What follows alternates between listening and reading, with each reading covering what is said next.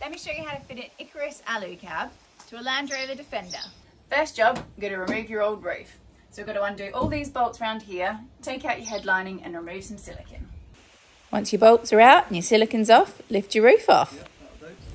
Now your old roof's off, drop your new roof on.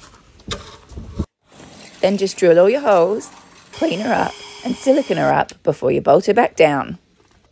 Now the silicone's dry, let me show you what she looks like. So let's show you the inside. This bit pops up and you can stand up. You've got your bed here, and for day mode, just push it up on helper strut and I can walk all the way down the front of the van. And this is night mode. Come and check out my bedroom. Bit of space in here. So that's how you fit an Icarus Alu-Cab.